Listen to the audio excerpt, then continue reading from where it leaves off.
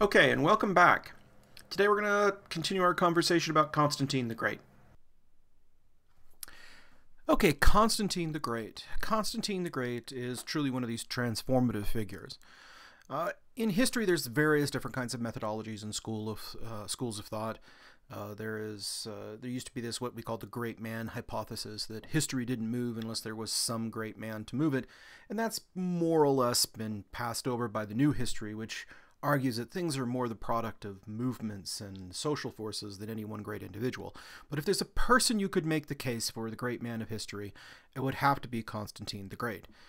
Constantine the Great shows up, Christianity becomes the state religion, and Christianity gets massive new churches, huge patronage, and it fundamentally changes Christianity forever. It's really hard to see how that would have happened without Constantine the Great. So who was he? Well, he's actually the son of the Tetrarch Constantius Chlorus. So if you remember, at the end of the Tetrarchy, the Roman Empire had been broken into two halves.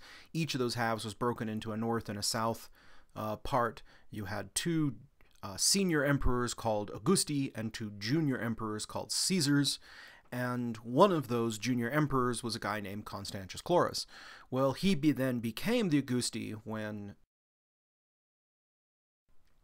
the Augusti retired, thus guaranteeing this, succession in an orderly fashion. And his son was Constantine. Now, Constantius Chlorus was not supposed to hand it over to his son, and in fact, he didn't hand it over to his son. But when he died, his men, his armies, declared his son to be the next Caesar, that is, the next junior emperor anyway. And this sparked off a massive civil war that eventually ended with Constantine killing all of the remaining tetrarchs and claiming sole authority as the only emperor left. He defeats Maxentius at the Battle of the Milvian Bridge in 312, and then he actually goes on later to defeat Licinius in the east, and he becomes the sole emperor. But he does a number of important things. First off, it's important to note that he was familiar with Christianity. So if you remember back at the beginning of the other lecture, where I sat and talked over the chronology a lot, I had to be dull, I apologize for that, but we talked about the Diocletian purges. So in 305, Diocletian sends out an order. He sends an order to all his generals and to all the other junior emperors, including Constantius Chlorus, and he tells them, purge the Christians from the leadership, purge them from the ranks of civil administrators and generals in the Roman army. And he sends this letter to Constantius Chlorus, and Constantius Chlorus writes a letter back and says, oh, yep, we're killing Christians, slaughtering so many Christians. Oh my gosh, you wouldn't believe how many Christians we're killing. But as near as we can tell, that never happened. Constantius Chlorus actually wrote that he was killing Christians, but it doesn't appear that he actually did anything at all. There was no persecution where he was at. He was in the western and northern half of the empire, and it doesn't look like there was any serious persecutions at that time in that region of the world. And so the question is why? Well, we kind of know the reason why. The reason why is Constantius Chlorus was married to a Christian, Queen Helena. Now, while there's lots of doubt about whether Constantine was a Christian or not himself, we'll talk more about that in a bit, everybody believes Helena was a devout Christian. So it makes sense Constantius Chlorus wouldn't kill all the Christians in the army, because that would make things a little awkward with the wife. So, honey, what did you do today? Killed everyone in your religion. It's not going to happen. So it seems that he just lied to Diocletian about purging them. So Constantine the Great's an interesting character because his dad's a pagan, his mom's a Christian, and he has a foot in both worlds. He obviously knows a lot about Christians. He obviously knows a lot about pagans. And his father didn't want him to be a Christian, probably because it would have limited his chances in careers in Roman political life. At any rate, Constantius dies, and Constantine the Great is declared by Constantius Chlorus's armies and men to be the next Caesar, and this starts off a whole new civil war. This civil war eventually has him going to Rome, where he fights the Battle of the Milvian Bridge against Maxentius, and that's a very important event. We'll talk about that in a minute. But then it also, after he defeats Maxentius at the Battle of the Milvian Bridge, he issues the Edict of Milan. And the Edict of Milan makes Christianity a state religion. And I want to make this clear. It makes it a state religion, not the state religion. Paganism is still around and will be for at least another century. And both paganism and Christianity will be official state religions. The other thing that he does short order than that is he calls together the Council of Nicaea. So the Edict of Milan basically ends the persecution against Christians, and Constantine becomes the personal patron of the Christian faith. He builds a series of magnificent churches. He builds a series of new churches in Rome. In fact, he builds the first things that we can call formal churches that aren't just converted house churches.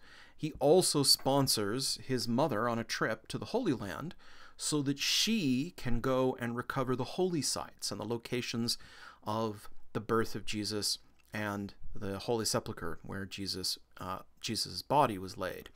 And so he funds all of this, and he finds himself now dealing with the Christians. But the Christians were every bit as fractious as the pagans were, and persecuted each other almost as much as the Romans persecuted them. So he's got a huge empire and lots of division. So he calls the Council of Nicaea in 325. This is in Nicaea in Asia Minor. And he calls them to iron out all of the details. Now, this is where you get into some pretty bad conspiracy theory stuff. This is where Dan Brown and the Da Vinci Code come in, and they claim that Constantine was not a true believer, that he forced all of this pagan stuff on Christianity. The truth is, we actually have a lot of early church histories from the time, and many of the church historians were very suspicious of Constantine. They recognized he wasn't a Christian, or at least not a fully Christian. He did not become a Christian until his deathbed. He was not baptized until his deathbed, and he actually wanted to resolve some of the issues at the Council of Nicaea by having everybody sing Kumbaya and get along, but the Christians were not about to sing Kumbaya. That's because they had these massive theological differences, the big one being the Arians. The Arians denied the divinity of Christ, and that was just a step too far for most Christians, and so they had to get rid of Arius and the Arians and his followers, and that was what came out of the Council of Nicaea. And so he actually didn't get his way at the Council of Nicaea, so it's hard to imagine him as this, nefarious person. I think the best way to look at Constantine is to see him as a man of his times. I think that he was a person who, because of his mother, had genuine experience with Christianity and probably was pretty sympathetic to Christianity. He supported the Christians a lot. He made sure that they got churches, made sure that they were protected. But at the same time, he's also the ruler of a mostly pagan empire. Christians were at most maybe 30-40% of the population, and lots of the Roman Senate, lots of the Roman aristocracy were still pagan. And so he has to have a foot in both camps. He has to appease the pagans and the Christians. And so he does a bunch of interesting things. He allows pagans to build a temple to his genius, because that was a typical thing. That's something no Christian probably would have allowed, but he had to do that. And the church historian, I think it's Scholasticus, also says that he shows up at the Council of Nicaea dressed as the god Sol Invictus. So you're showing up at the Council of Nicaea dressed as another god. It's kind of funny. But he really didn't have a choice in that, because by that point, Sol Invictus was so closely associated with the role of the emperor that that was just what the dress was. I secretly suspect that his faith and his inner life was probably sympathetic to Christians, but he was a very cagey and a very ruthless guy, and he's got an empire to run, and so he doesn't want to piss anybody off. So he enters in this kind of exceptional person to hammer out these details. And the other thing, of course, is that he moves the capital to Constantinople. He moves it to this city called Byzantium and renames it after himself. He had 10 children. He named them all after himself. So he's one-upped George Foreman in that regard. And he is this phenomenal character. He is the person who's going to shift the focus of the empire towards Christianity, shift the focus of the empire towards the East, and this may be the end of what we call antiquity and the beginning of the early Middle Ages, anywhere you could put those dates. So let's talk a little bit about Constantine the Great and how this conversion to Christianity happens. First, let's talk about the official story. So this is a tapestry that was designed by Raphael, the great Renaissance painter, so this isn't from the time period. But this shows a very famous event that takes place early in the life of Constantine. So Constantine is going to fight Maxentius. The battle is in array. All the forces are gathered on either side of the valley, and they're meeting near the Milvian Bridge. You can actually see the Milvian Bridge. Let me get my cursor over here. You can actually see the Milvian Bridge right there in the background. Let me grab the pen. And you can actually see it right there in the background. So the night before the battle, Constantine is going to face off against another one of these tetrarchs and in this civil war for who's going to control Rome. And he decides to go on a walk, and he decides to go gaze up into the sky. This is a fairly typical thing for any Roman to do. You would look up into the sky, you would try to read the signs in the heavens, the clouds, and the flights of birds, to look for signs and portents about who is going to win the battle. And as he looks up into the sky, he sees a sign. Now here, Raphael has depicted it as a cross, but it's not a cross, at least it's not in most traditions. In most traditions, it's actually a thing we call the chi rho monogram, and it looks like this. It is made up of a chi, which looks like an X, but this is the Greek letter chi, and then it is combined with rho. Rho is this letter, which looks like a P, but actually stands for the sound that R makes in the Greek alphabet. So this is chi rho. And these are the first two letters in the name of, and I'll just write it out for you if I can. This is in the Greek. Chris. I ran out of space. Okay, so there's an S down here somewhere as well. Christos, which is the name of Christ. So those first two letters combine together to make up the chi rho monogram. And with this, he sees words in the heavens, and the words say, in the Latin, in hoc signo vincit, in the Greek, in toi nera vica, Nike, but either one, that means under this sign you shall conquer. So he tells all of his men to go and put this sign on their shields, and they do. And they go to battle the next morning, and they absolutely rout the forces of Maxentius. They push Maxentius's forces back to the Milvian Bridge. Maxentius is stuck on the bridge, and in the middle of the battle, he gets knocked off the bridge, and in his heavy armor, he sinks to the bottom of the river, and he drowns. And that's it. And Constantine becomes sole emperor in the west, and in a few years, he'll go and conquer Licinius in the east, and he'll become sole emperor over the whole empire. He comes back to Rome then, and he establishes this monument. This is, again, a triumphal arch. So we've seen triumphal arch. We saw Severus's triumphal arch in the Roman Forum. We saw Titus's triumphal arch. This triumphal arch is just outside the Roman Forum. It's right in between the Forum and the Colosseum. And it's an amazing monument on many levels. One, it's just a beautiful monument. But nearly everything that you see here is actually taken from a previous monument. In fact, only these highlighted regions here were actually made during Constantine's time. Nearly everything else was stolen from another monument. Those large barbarians and panels on top, yeah, those were stolen from monuments to Trajan and to Marcus Aurelius. These roundels that you see here, these were actually taken from a monument to Hadrian. Now, this is a tradition we call spolia, and it's actually intentional. Spolia is where you take pieces of past Roman emperors' monuments and you build them into your monuments. Now, that just seems like cheating to us, but it's not. Yes, I did cough into my elbow, just so you know. It's not cheating. It's actually a kind of homage. You want to be associated with these great emperors of the past, so you take pieces of their great monuments and incorporate it into your monument to show how great you are. Okay, but it also shows a sharp break in style.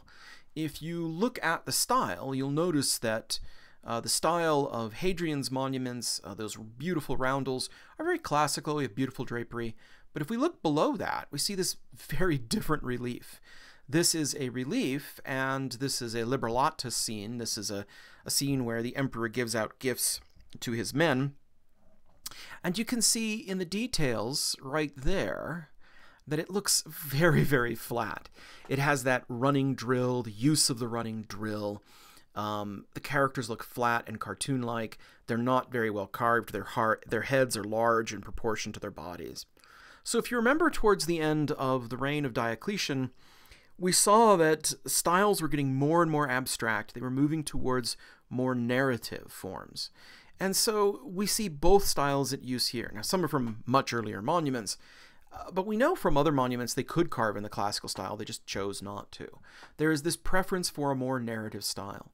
And so when we look at this kind of artwork, this looks medieval to us. And according to Edward Gibbon, the reason that medieval art is so awful, because he hated it, because the Christians lost the classical tradition. And this proves that's not true. This proves that rather than losing the classical tradition, when the Romans became Christians, they were continuing a trend towards greater abstraction, greater narrative, greater, symbolic content, and moving away from classicism. And they'd been moving away from it for quite some time. And this is just when the Christians come to power. So we associate this change with Christians, but it was long predating the Christians. One other thing that's strange about this monument that I should pull out is that when you look at this inscription in the Attic zone up here in the text, it has very interesting wording. For example, up here in this section here, and I'll just make sure I get the right pen color.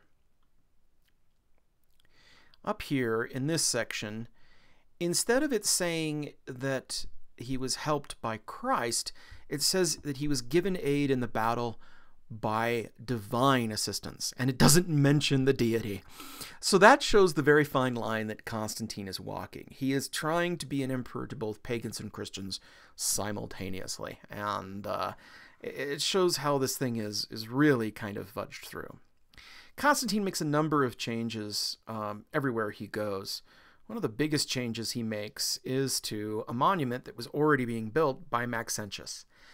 We call this the Basilica of Maxentius because he built it. Constantine took it and renamed it, but we also sometimes call it the Basilica Nova. It's a massive monument being built in the Roman Forum, and it doesn't look like any basilica we've seen so far.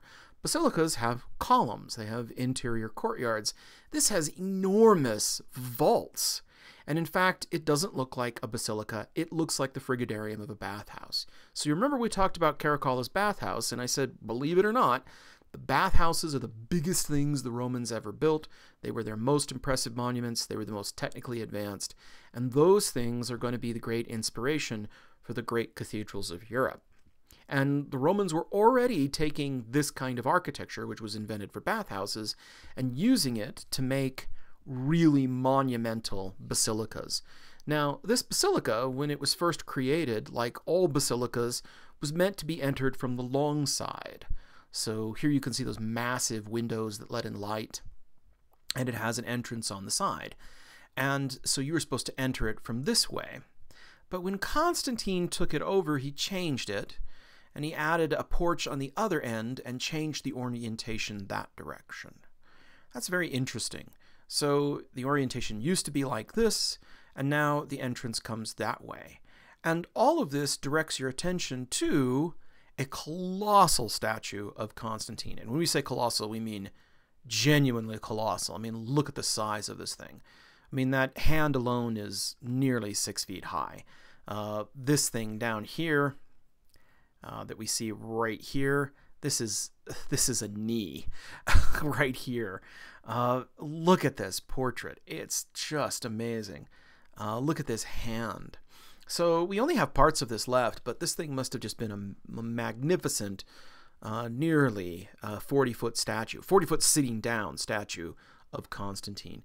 And so instead of entering from the side and the long side, you entered from the short side and you made this long procession up to Constantine. Frankly, it feels very much like a pagan temple. It feels very much like a pagan temple dedicated to Constantine. But it is basically a monument to himself. And when we see the portraits of Constantine, he continues this idea that we saw under the soldier emperors.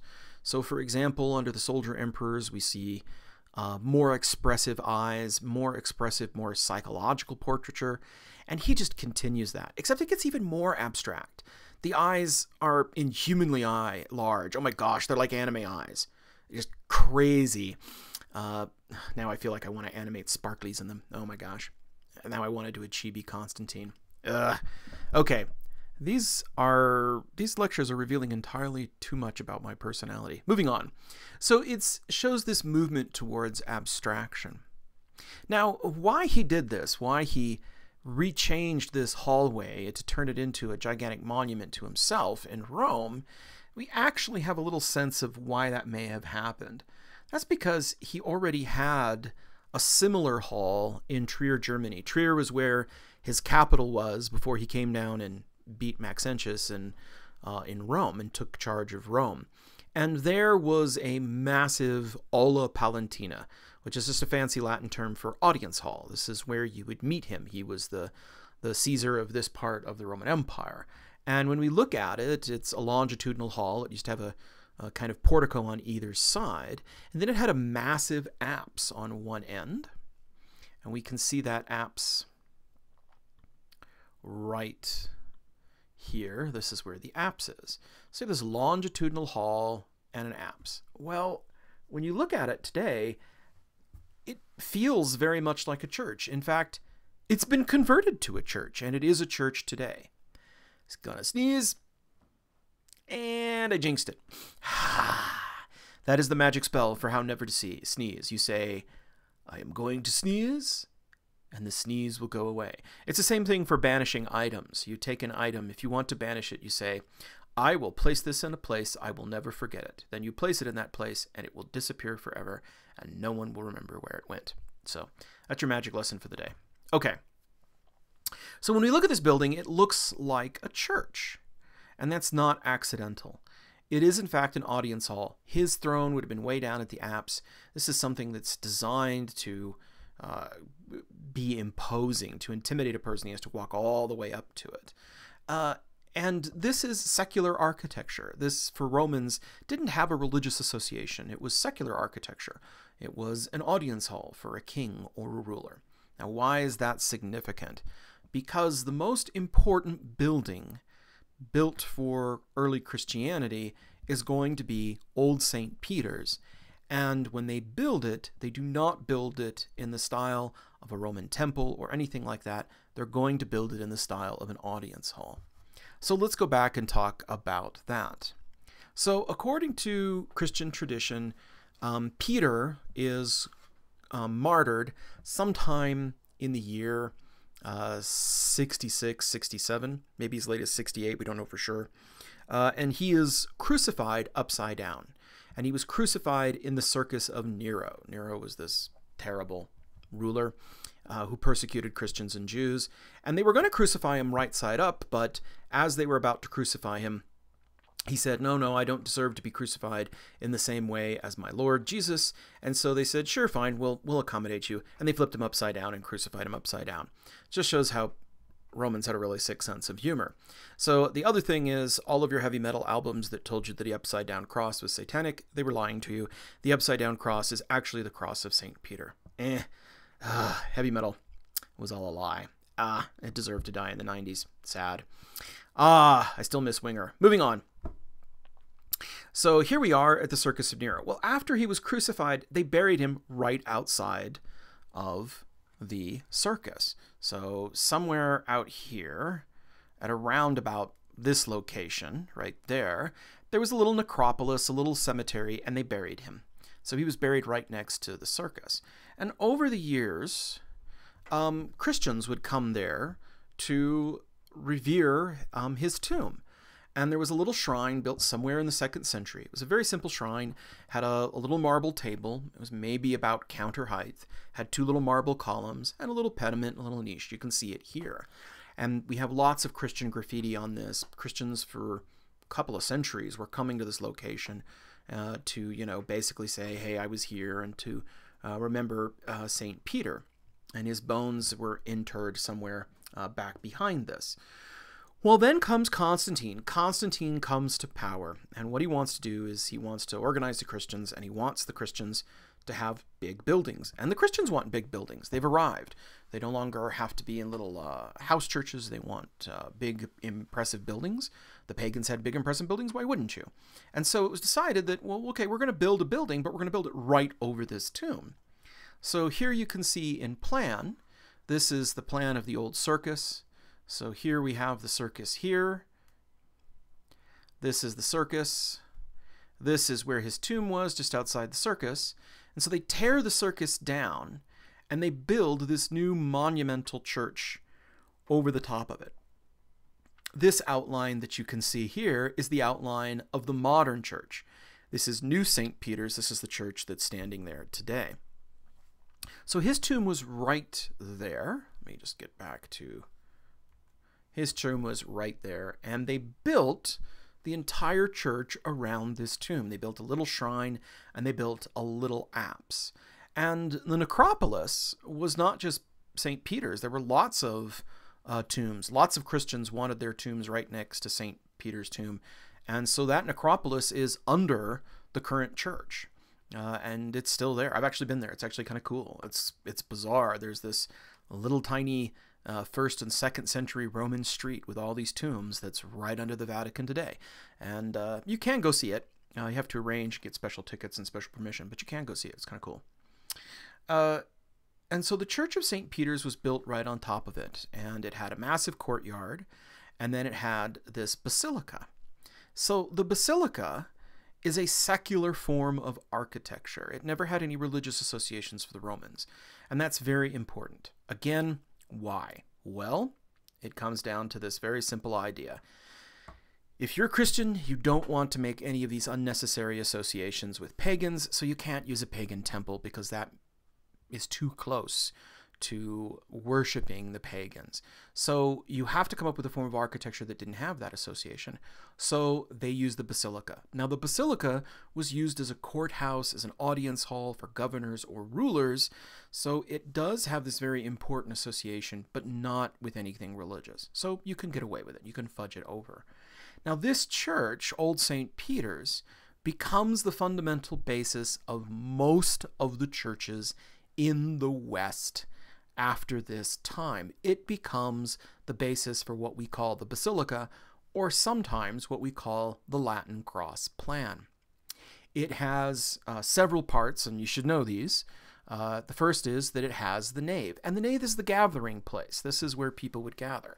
I have to stress how much this changes Christianity. Remember Christianity in the last, first part of this lecture, they only met in small little house churches, maybe 30 or 40 people at a time. That was it. It was very intimate. It was very small. Quite frankly, it feels very much like what we're doing now. There were no large gatherings. It was just small, extended families, things like that. But now you have a big church. You can have 5,000 people come together if you want. And so that's what they did. They would have large gatherings. But, you can't have small, little, intimate communal meals anymore. That means now what you got to do is you've got to have processions. You've got to have masses. So a lot of Christian liturgy, a lot of Christian ritual is going to be influenced by that. So you have the nave where you have gatherings where you would gather people, teach sermons, homilies, and also have masses. Then you would have the altar, and the altar was where the tomb of St. Peter was. And so this was a very sacred place. But there's kind of a transition space between the apse, where the tomb of St. Peter is, and the nave, and that's the transept. And the transept is a fascinating addition. There were no transepts to Roman basilicas. In fact, transepts are a kind of Christian invention, and it's purely an invention of necessity. So this church actually serves two purposes. One, it's a place where lots of people can gather to hear about Christianity and to celebrate the rituals of Christianity. But it also has another purpose. It's a pilgrimage church. Christians had been coming to the tomb of St. Peter for centuries by this point, and they believed that doing so would give them special blessings. So you have two purposes that are conflicting with each other. One, you have an area where you have a mass of people where they can gather in this area here, but then you have pilgrims who aren't really there for the gathering. They're there for the relics of St. Peter, which are up here under the altar. And so you need a traffic solution, and that's what that's what the transept is. It's purely an efficient solution to the problems of dealing with these two different kinds of traffic. So pilgrims could enter into the transept, come up, go up to the altar, perform their pilgrimage, and then exit without interfering with any of the action going on here. And so it was purely a practical piece of architecture. But it happened to be one of the greatest moments of serendipity in early Christianity, because quite by accident and unintentionally, they created a church that had a cross-like shape. And you can see this. It has a long part over that goes all the way down, and then it has another part which crosses it in the opposite direction. And so this is a Latin cross. And a Latin cross is just a cross where the bottom part of the cross is actually longer. So this part is longer than the upper part or either of the arms. A Greek cross, all the arms are equal, but a Latin cross, the lower arm is longer. And so this became a Latin cross. You gotta think this has gotta hit these people pretty well. It's like, wait a minute, we built a cross-shaped building and we worship a guy who was nailed to a cross. So it kind of works. And so this will really become a major important building.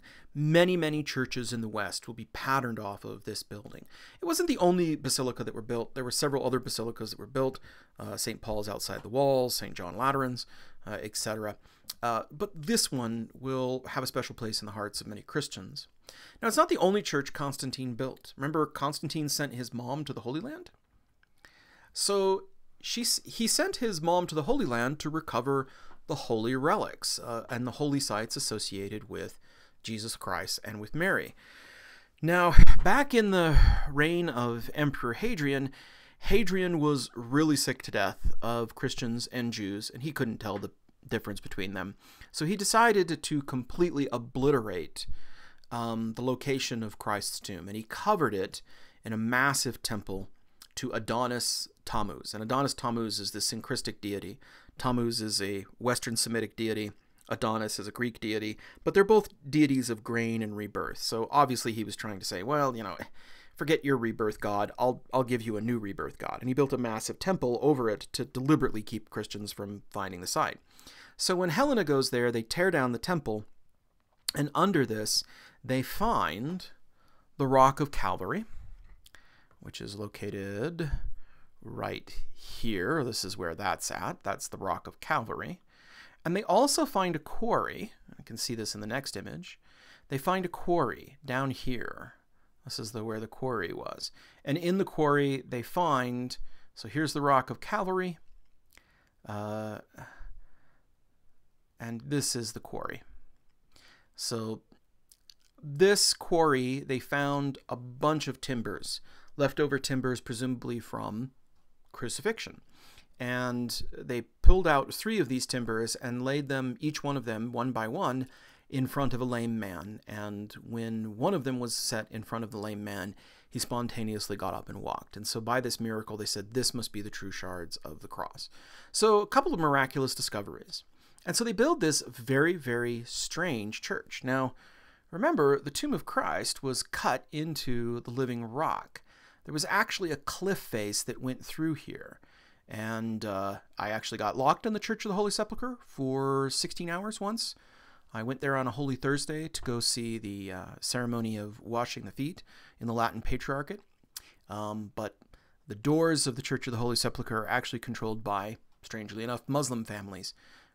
Christians had fought so much in the Church of the Holy Sepulchre that Suleiman the Magnificent, the Muslim Ottoman emperor at the time, said, that's it.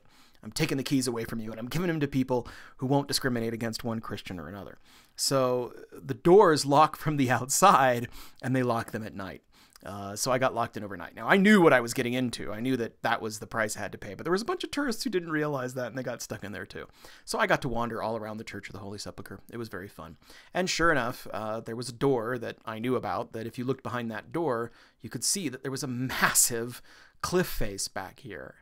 And amazingly enough, what they decided to do at the time of Constantine is they took the tomb of Christ and they cut it entirely free from the living rock. So this thing right here, this is the edicule, this is the tomb of Christ, but it used to be part of a massive cliff face that went across this way, and they just completely cut around it. But, you know, if you go there today and you know what door to look behind, you can still see the original cliff that they cut through. Now, the building itself is really kind of strange. On one side, we have a traditional basilica. It doesn't have a transept because it doesn't need it because there's no holy site there. The Rock of Calvary is located in the corner of an open courtyard, but the edicule is under a round building. Now, that's very interesting. And so when we go back here, you can see that it's put under a round building. And the edicule is right there. And it's still there today. This is the edicule as it looks today. This has been rebuilt many times, but a recent archaeological expedition proved that, yes, indeedy do, the original bedrock structure that had been cut from the living cliff face is still in there. And so this is that tomb. So why would you do this? Why would you put a domed structure over a rock-cut tomb that you freed from the cliff face? Well, the reason you did it is this is a kind of memorial architecture. So if you think back to the tomb of Diocletian or to the tomb of Augustus, those were all circular structures. There's this long-standing Roman tradition of having round structures over tombs. And so this was a tomb, even though Jesus was only buried here for, 3 days, and he rose up again. That's how it's conceived. And so they built a round building over a tomb, but you also needed a basilica so people could gather. So you had a courtyard and then a basilica on the other side. So this is strange because it shows that there are two different types of architecture that are in existence in the early Christian world. They're circular structures, and these circular structures we usually call martyria, plural, martyrium singular. So you have circular structures like this, and then you also have longitudinal or horizontal structures, which are called basilicas.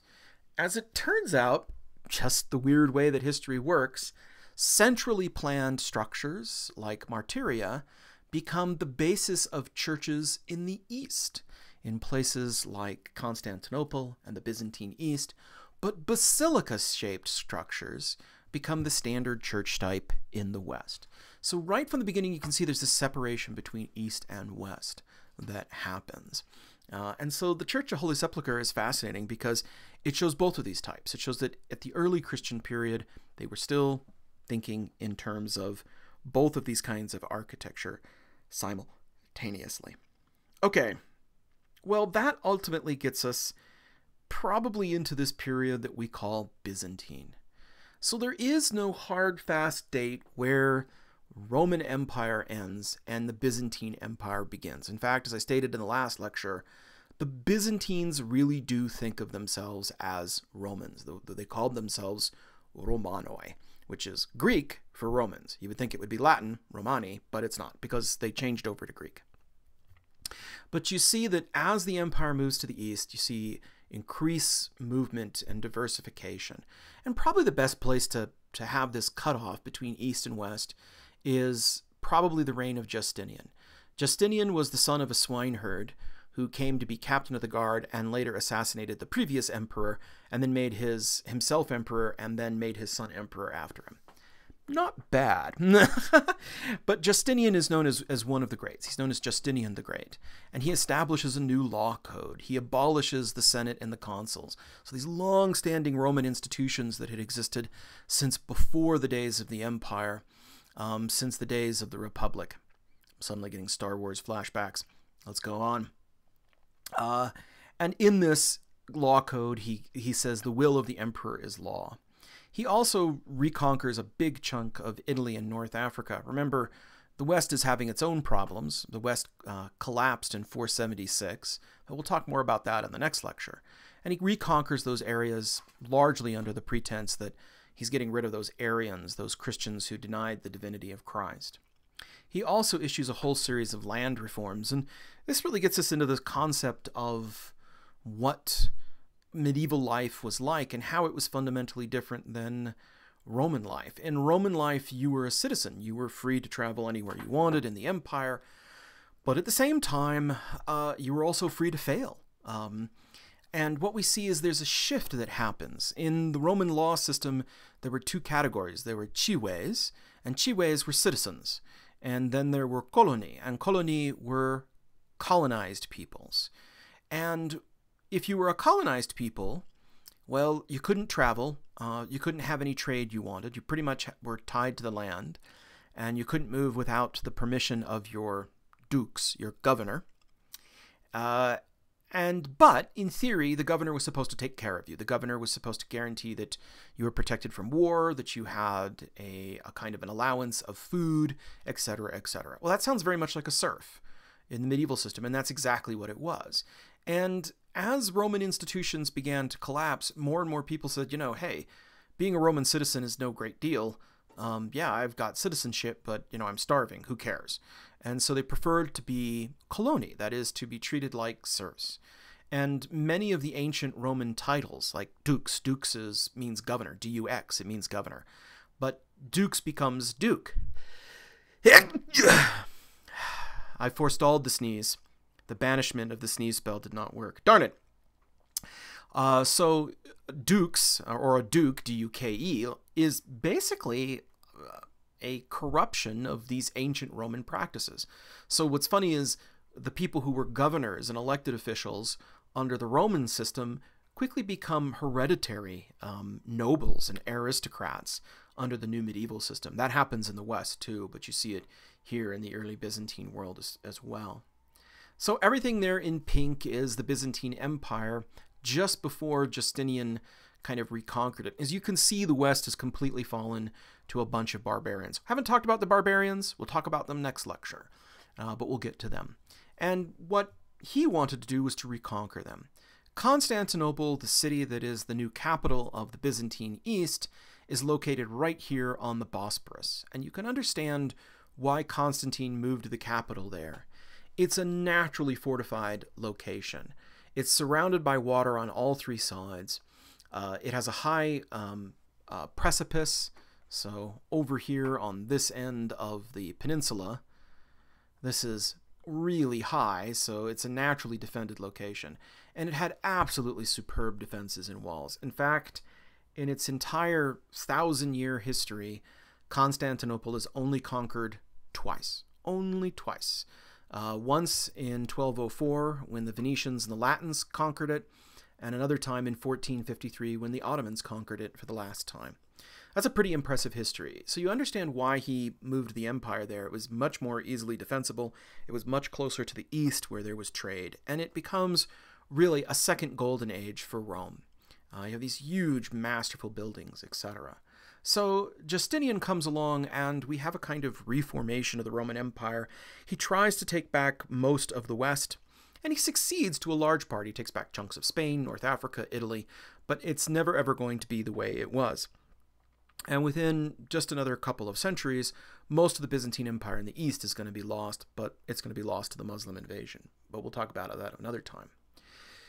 As far as the great creations of the Byzantine Empire, the first and foremost is going to be Hagia Sophia. Hagia Sophia is Greek for holy wisdom. And you can ignore the minarets. The minarets here really should, not be there. They are Muslim additions from the Ottoman period. These were added when it was converted to a mosque in the 15th century. But the original church is this church here. And it was built during the reign of Justinian. It's really a remarkable building. So the whole story of how this thing got built is quite amazing. People back in the ancient world were sports fans, just like we are. And the big sport in Constantinople was chariot racing. And there were two teams that were the biggest teams, the Greens and the Blues. Not exactly exciting names. But the Greens and the Blues hated each other, and there was a big riot after a victory. That's why this was called the Nike Revolt. Now, these Greens and the Blues were more than just soccer hooligans or chariot racing hooligans. They were actually kind of functioned almost like quasi-political parties. And a bunch of them revolted against Justinian. In fact, they nearly overthrew his reign. But then his wife, Theodora, stood up on the tables while Justinian was cowering below, and she ordered Belisarius, the general, to go and fight back. And she pretty much saved the empire. Not bad for a woman who started as an erotic dancer with bears. True story. So Theodora is an impressive character. But the end product of this riot is that it destroyed the royal chapel associated with the palace. And so that gave them the reason to rebuild this building. And Justinian wanted to do something that had never been done before. So he gets a couple of strange guys to do this. Normally you would get a master builder, an architect, stonemasons, but he gets a couple of eggheads. He gets a couple of nerds. One is a mathematician, the other one is an engineer. And they are Anthemius of Tralles and Isidore of Miletus. So any of you expecting twins, that's a couple of great name suggestions. This is Utah. I shouldn't make those kind of suggestions, baby name suggestions. People in Utah will take me seriously. And you really had to get a couple of eggheads and nerds because what they were doing was something that had never been done before. And we happen to know all this because the court historian Procopius wrote a massive history on all the buildings. He also wrote a wonderful history called The Secret History, which detailed all the nefarious doings of Justinian and Theodora, which is really fun. It's a great read. It's full of sin, sex, murder, mayhem, assassinations, and all kinds of depravity. It's the reason you get into history. Anyhow, so when we look at this building, it's a strange building. It has a dome, but unlike the Pantheon, which had a dome over the top of a drum, this one has a dome over the top of a square space. That's a really, really hard thing to do, for one. To transition from a square space to a circular space is really hard. The Pantheon just had to go from a cylinder up to a dome, and they're both circular. When you try to, square off the circle, that's where problems happen. So they came up with a bunch of ingenious ideas. First and foremost, they built a series of massive piers. And these piers are truly colossal, so they can support an enormous amount of weight. You can see them here. But the genius thing about these piers, even though they're massive and they're attached to buttresses on the outside, you can see these enormous buttresses out here that are attached to these piers. In fact, if we go and take a look at a photo of this, you can see those massive piers and the huge buttresses that exist. So really incredible engineering. But the thing that's so great about this is, despite the fact those piers are so massive, you can hardly see them on the inside of the building. The building has been so artfully designed that they blend into the decoration. And so therefore, it looks as if you look around the room and it's like, what is holding up this massive interior space? And it's not very obvious. And this was part of the genius of the building. In fact, people described this building. They said it looked like the dome was hung from a chain in heaven. It didn't look like it could actually be held up. So you have to give credit to Anthemius and Isidoros to do this. So you can see those massive buttresses and piers on the outside, but what they really do is they make possible an enormous amount of windows. And that's the thing that really sets this building apart. Now, I know that we're used to buildings made out of glass and steel. So we're used to buildings that are just massive amounts of just light coming in. But from the perspective of the early Middle Ages, this building was a revelation. There had never been a building that had so many windows, that had so much interior or natural light. Look at all those windows up in the dome. They completely separate it off. So the buttresses manage you to get this really tall building, but you also need to transition to the dome. And how do you do that? You do that with this triangular vault right here that we call a pendentive. Now, the usual way that you would transition to a dome from a square space is a thing called a squinch. And a squinch is basically you bridge the corner of the square, and that gets you to an octagon. Octagon's pretty close to a cylinder, and then from there you go to the dome. So the pendentive is a little bit more daring. Instead, you have this really amazing swelling triangular vault. And it creates just these voluminous interiors. Massively gorgeous interiors, lots of glass windows. You can see all the light coming in.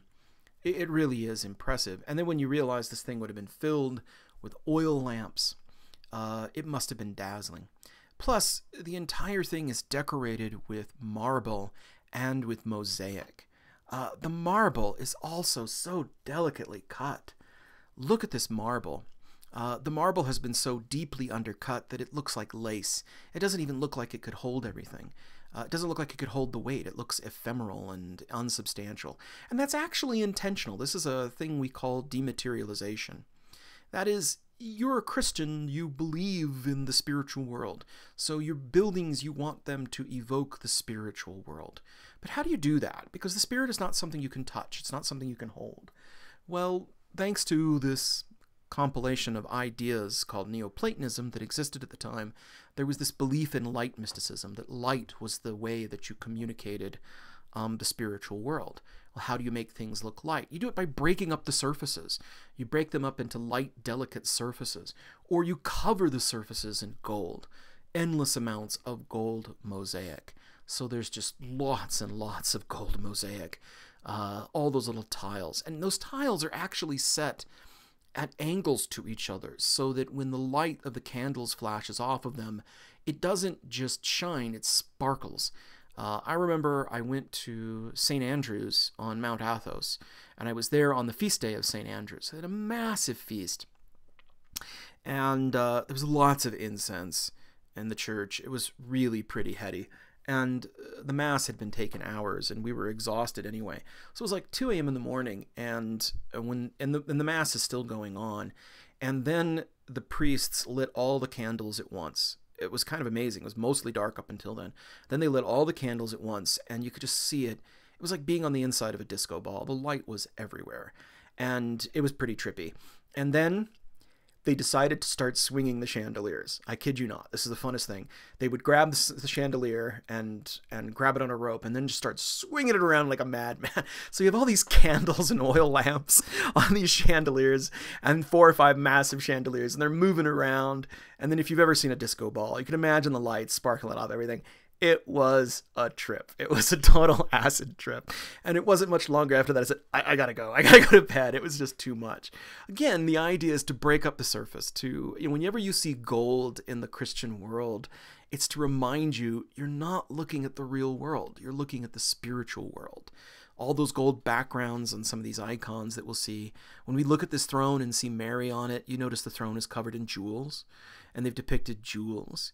I have no idea where we got this idea that heaven looks like, I don't know, a white suburban gated community in a foggy neighborhood where you're just kind of, it's a boring place in the clouds. Because in early Christian views, heaven is golden. It is covered with jewels. It's scintillating. It's just overpowering. So whenever we see these images like jewels, like look at her throne. Her throne is covered in pearls.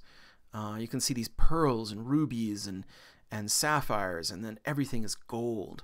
Now, this is real gold. This is gold leaf on glass blocks. You can see all this gold. It really is just dazzling, and it's quite a sight to see. Well, I'm going to skip a bit because we've got so much to cover. But I do want to cover a couple more places to talk about this same idea. Justinian extended the influence of the empire into Italy for quite some time, and so many of the best monuments of Justinian's reign are actually not in the East, they're in the West, they're in Italy. And there's actually a very important reason for that. It's because of this little thing we call the iconoclasm, but more on that later. So this is a very early Christian church that was dedicated around the same time as Justinian, and this is San Apollinare in Classe. This is a church that's right next to the city of Ravenna, but this is the port city. This is the city on the coast. And this was an early Christian church dedicated to Saint Apollinaris, hence San Apollinare. And you notice it's a basilica. Notice the bell tower is a completely separate building. It doesn't have a transept because there's not really special relics here. Well, they're relics, but there's nothing like St. Peter's. You don't have to worry about the traffic. So it's still this basilica type. So when we look back at Hagia Sophia, just briefly, so when we look back at Hagia Sophia is a strange structure because it's more centrally, but it too has a little bit of a basilica to it. So it's kind of like it's a morphing of the two forms, a centrally planned martyria or a longitudinal basilica. But this one's very definitely a basilica. And this is really an amazing church because it's been more or less untouched since the middle of the 6th century. So 1,450 years of virtually no changes and no restorations. It's amazing. And they've been holding churches and masses in this thing for 1,500 years now. It's really quite remarkable. So notice that we have a basilica. We have columns on either side. It has a simple wooden roof. The big showstopper is down at the end. Down at the end, we have this beautiful mosaic. And again, it's dealing with this idea of dematerialization. The theme of the mosaic is the Transfiguration. Now, the story of the Transfiguration is a story that comes out of the Gospels. Christ takes 3 apostles, Peter, James, and John, and he takes them up to Mount Tabor. And on Mount Tabor, they experience a theophany. What is a theophany? A theophany is where God reveals himself as God. For most of the time, Jesus looks like an ordinary man. But every once in a while, he reveals himself as the God he truly is. And he is seen in all of his glory. And Moses and Elijah actually come down to administer to him. And you can actually see we have Moses over here and Elijah over here. And we even have the hand of God. Notice this beautiful gold background, the red and blue clouds, and we have this whole paradisical environment. It's just incredible. So this is the Transfiguration. But looking at this Transfiguration, you may wonder, wait a minute. There's supposed to be Jesus, and then there's supposed to be Peter, James, and John. I don't see any of them. Saint Apollinaris is there. And he's very clearly labeled, but he wasn't at Mount Tabor. What the heck is going on? Well, believe it or not, this is, in fact, the Transfiguration. And Peter, James, and John are there. I'm not sure if this sheep is Peter, and these are James and John, but these are Peter, James, and John. Okay, right off the bat, you should know Peter, James, and John were not sheep. They were people. So we're dealing in symbolic language. But it gets even stranger when we look at Christ. Where is Christ? Well, Christ is right here. He is right in the dead center, right there. Except instead of being shown as Christ, he's being shown as a jeweled processional cross. And here's a detail comparing it to a processional cross from a little bit later, from the 11th century. But you can see they look very similar. Here's a detail. You can see that there is a bust portrait of Christ on the cross, so you know that it's Christ. And it's surrounded by jewels and stars. What the heck does this mean? Why on earth are they showing Jesus as a processional cross? And why are they showing the apostles as sheep? Well, let's go through this part by part. One, you'll notice that Saint Apollinaris is surrounded by sheep on either side. 6 on one side, 6 on the other. So these are the 12 apostles. And this is a way of saying Saint Apollinaris is like an apostle. That just as the apostles sent and brought the gospel to the world, Saint Apollinaris is the saint that is responsible for bringing the gospel to this part of the world, to Classe and to Ravenna. So that's probably the simplest thing. But the Transfiguration is a bit different. Now, here is where it shows that by the time we get to the early Christian period, by the time we get to the Byzantine period, they're really not concerned with issues of realism. They're more concerned about symbolism and about telling very important theological concepts through symbolism. Okay? So what's going on here? Why are the apostles sheep, and why is Jesus a cross? Well, remember what this is. This is a church. Let's go back and show it to you. And this mosaic happens to exist and take place right over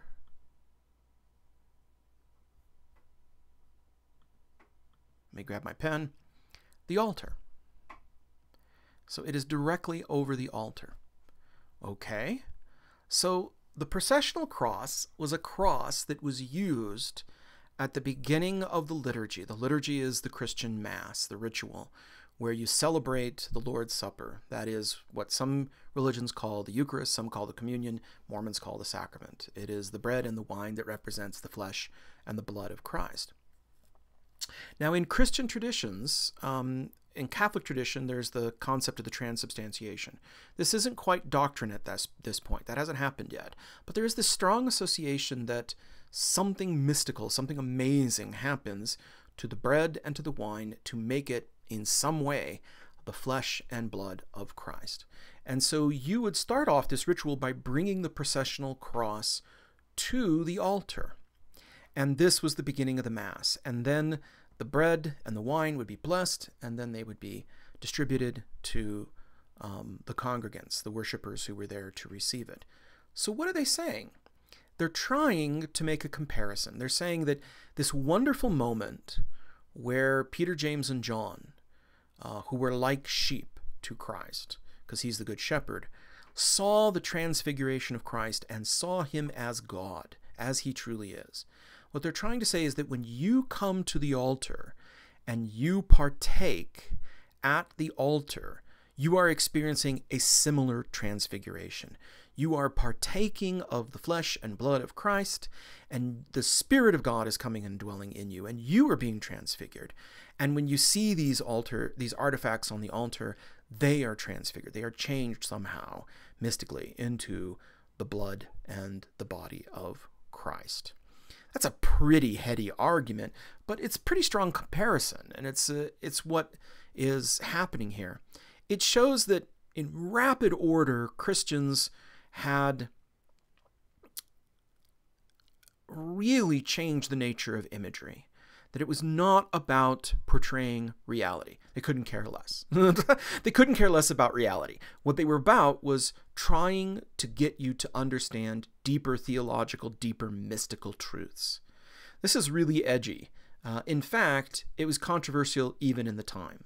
To take somebody like Christ and show him as a cross, even though a cross is a symbol of Christ, was a little bit weird. And especially it was weird to show Peter, James, and John as sheep, to use this heavy symbolic language. And this will actually cause troubles going forward. This kind of complex imagery will have problems going forward.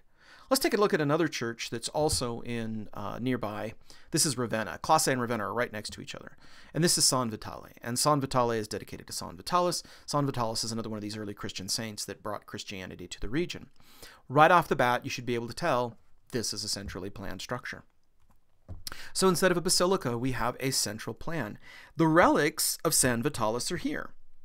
So because his relics are here, this is like a mausoleum. This is like a martyrium. This is a circular structure. So there is a kind of sense and reason into why they use basilica some places and why they use circular structures other places. But, you know, we're going to see that more exclusively they're going to use round structures in the east and basilicas in the west, but we're not quite there yet.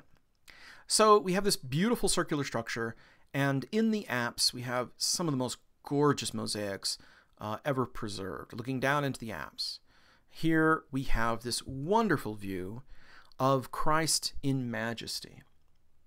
Here we again have the golden background indicating that we have this transcendent realm, red and gold clouds.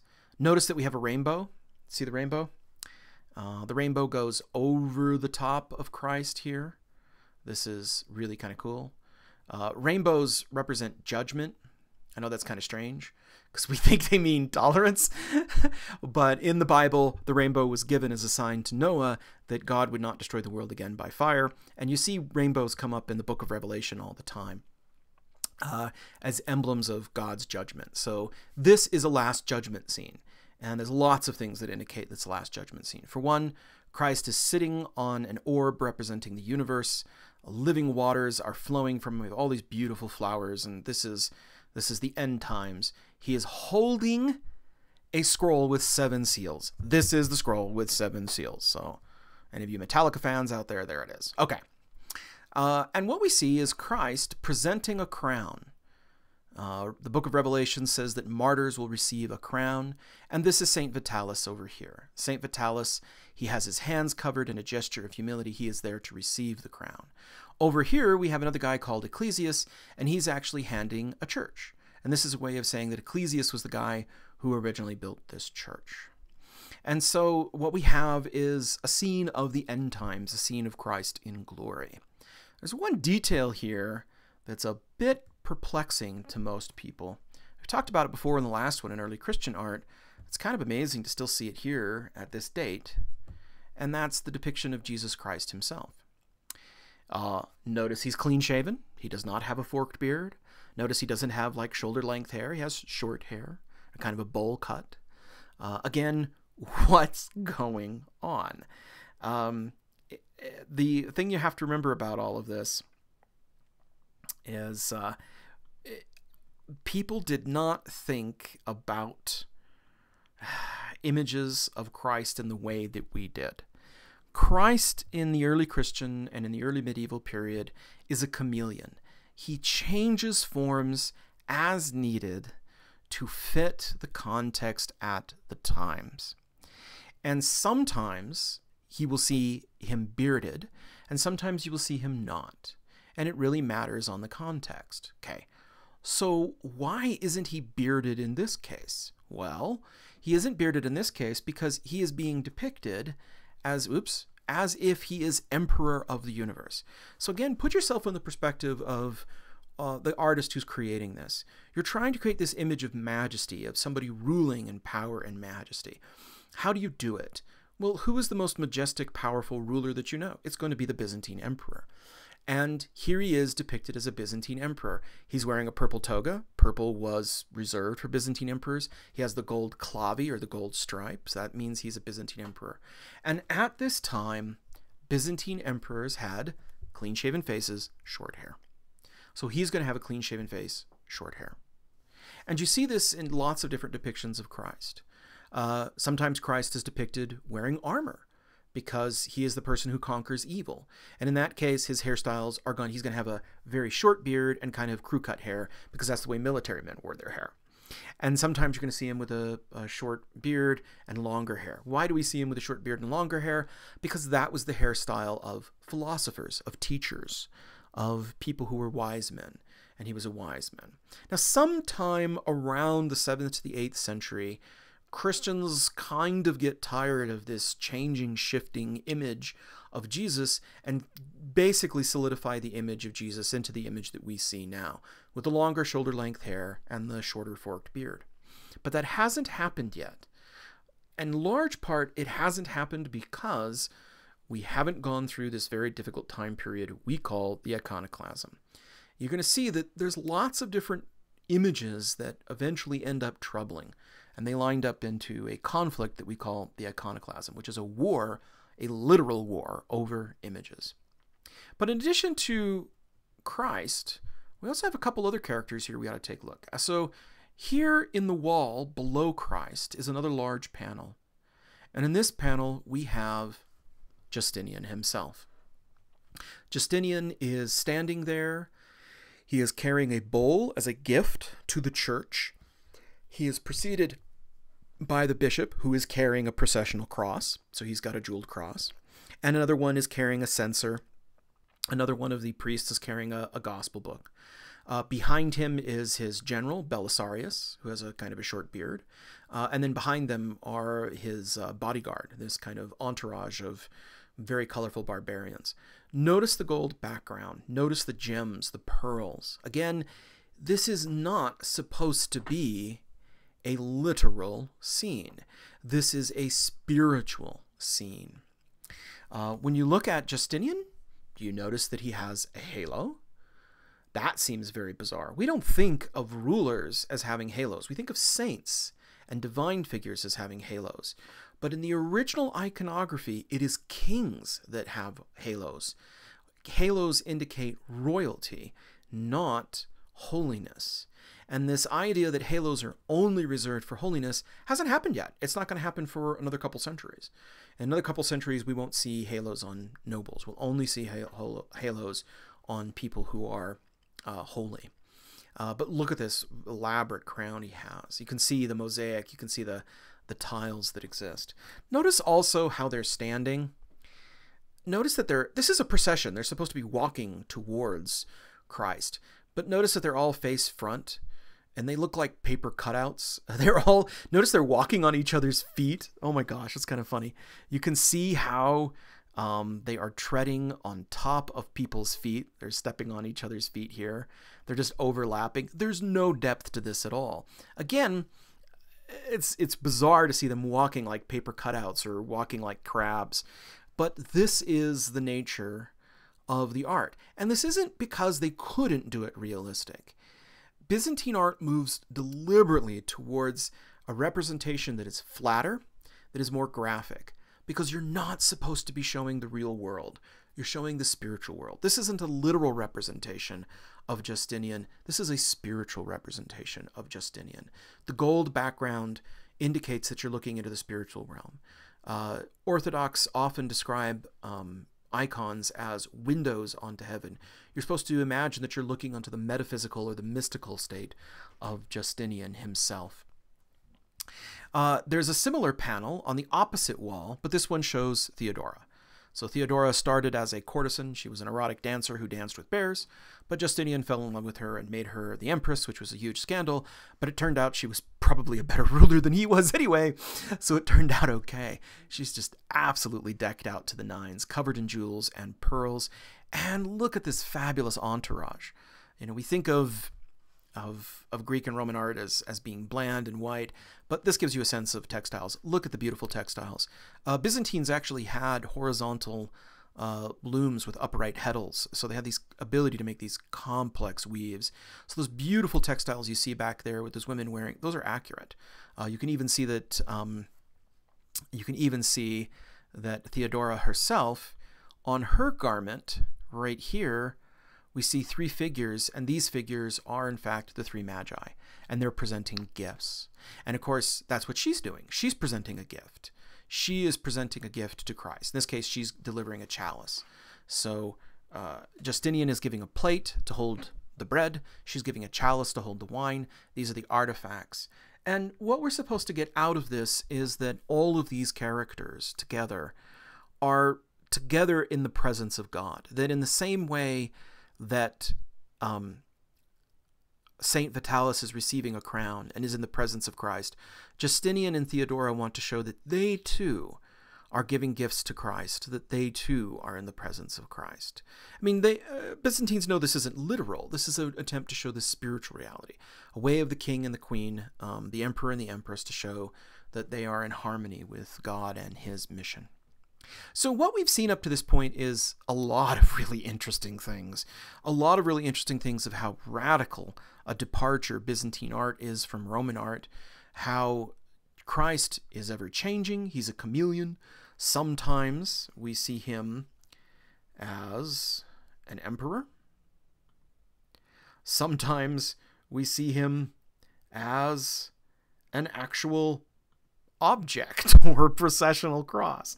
Sometimes we see saints as sheep, and apostles as sheep, and sometimes we see former courtesans who have become empresses with images of the three magi, the three wise men, giving gifts on their clothing.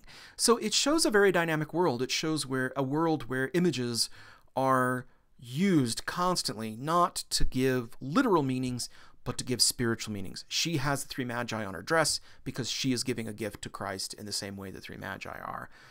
Jesus looks like an emperor because he is acting as an emperor in that moment. And this actually leads to a lot of trouble. And this is our last topic. This is the topic we'll close on out in this lecture.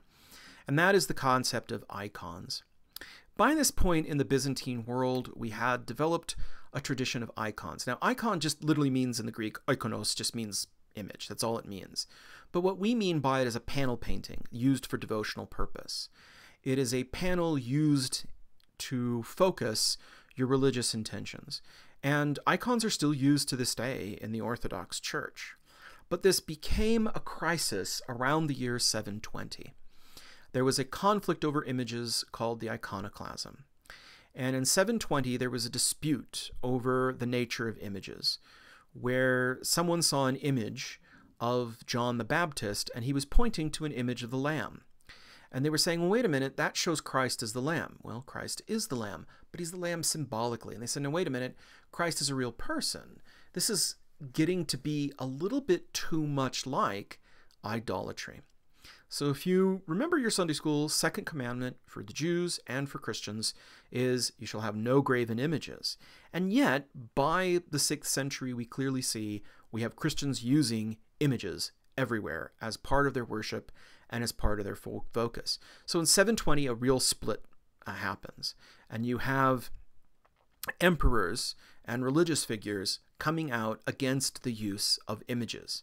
Now, it's important to note this only happened in the East. It only happened in the Byzantine East. It doesn't happen in the West for a variety of reasons. One, the Pope just more or less put the kibosh on it and said, nope, we're not going to fight over images. Images are fine. The other thing is that the West isn't a unified country anymore. No one could have enforced a ban on images if they tried. It had been broken up into several different kingdoms. But the East is still unified, and so they could absolutely force these purges. And so you have a war develop, and it really is a war. They actually do fight and kill each other. Monks are dragged down into the street, icons are burned and destroyed, and we have a huge destruction of images. In fact, that's part of the reason we've been looking at stuff in Italy, because a lot of the stuff before the 8th and 9th century in the East doesn't exist, because it got destroyed. Because people said these are idols and we're getting rid of them. And they whitewashed churches and they destroyed them and they got rid of them. But eventually, slowly over time, the iconodules, or sometimes the iconophiles as they're called, the lovers of images, win out. They make a case that no, we're not worshiping these images. The images are just helping us focus our attention. We're worshiping not the image, we're worshiping through the image to the mystical understanding that lies beyond. That the icon is a window onto heaven, and we are looking past it into the real mystical world. There's a couple of writers that are really important in this. St. John of Damascus, St. Theodore the Studite, and the guy that I happen to wrote my dissertation about, Cosmas Indicopleustes, but we won't go into that depth.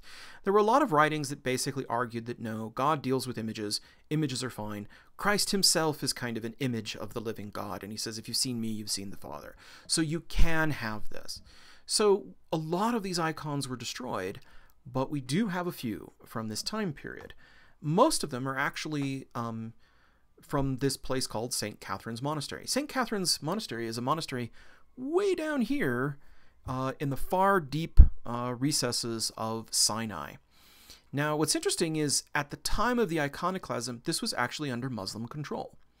And so it's a Greek Orthodox monastery, it's a Christian monastery, but it was under Muslim control. This monastery is located right on Mount Sinai, and this is supposed to commemorate the location where Moses saw the burning bush. But as it turned out, it was a major center of artistic production. They made a lot of icons there. It's also a major center of pilgrimage trade. This is kind of what it looks like today. It's barren. I've made the joke before, but the miracle of the burning bush is not that Moses saw a burning bush, it's that he saw a bush at all. St. Catherine's is really dry. It's destitute. Seriously, it makes Utah look like the rainforest by comparison. But that actually happens to be great because it's a beautiful climate for preserving icons. And some of the earliest icons we have come from this time period. And they come from the collection of St. Catherine's. Now, the other reason these icons survive is because St. Catherine's was outside of the control of the Byzantine emperor. So when a Byzantine emperor or a patriarch said, that's it, images are done, they couldn't send soldiers or monks down there to ban these images or haul them off or burn them because it was under Muslim control in Muslim territory. So the monks at St. Catherine's would just very pragmatically say, okay, images are banned this year. We'll take the images down, we'll go put them in the basement, and we'll ignore them. And then 5 years later, a new emperor comes to power and says, no, images are now allowed. And they would just say, okay, fine, and they would get them out, which was very practical. So some of the only images from before the 8th and 9th century are down here, and they're really remarkable. This is an example of one of the best. This is the icon of Christ Pantocrator. This is painted in encaustic. Encaustic is beeswax, and it's mixed with pigments, and so you have to melt it to make it work. But right away you can see that it has this very expressive quality. The eyes are overly large. Christ is making this gesture with his two fingers and his thumb extended, which probably represents the Trinity, but it also is probably a borrowing from earlier Roman kind of gestures of oration or salute. He holds a jeweled gospel book. He has this golden halo. When you look into his eyes, one eye looks upward and one eye looks straight at you, which is kind of unnerving. They're not trying to suggest that Christ had a lazy eye. What they're saying is, again, symbolic. Again, the emphasis is not, you're not trying to paint the real Jesus. What you're trying to do is paint the symbolic Jesus. One of the arguments about Jesus at this time is the nature of Christ. Is Jesus half man and half God? Or is he fully God that just took on the form of a man? Or is he a man that somehow was invested with the Spirit of God? There were all of these debates on the nature of Christ. Eventually they decided that he has two natures, that he is both simultaneously fully divine and simultaneously fully mortal at the same time. And so one eye gazes up towards heaven to indicate his divine nature, and one eye gazes towards us to indicate his mortal nature. But even still, I think you can look at the character of this and recognize why Christians were troubled by this, why it began to feel like idolatry. When we compare this to earlier Greco-Roman painting of just a few centuries earlier, you can see the technique, the expression is very similar. This is a Fayum portrait that was painted 2nd, 3rd century, comes out of Fayum, Egypt. This is painted in Sinai, Egypt, and it's the same technique. They're both encaustic. And in fact, we do know about icons in the pagan world. People did have icons in the pagan world. This is a panel painting that was used as a form of idolatry and worship.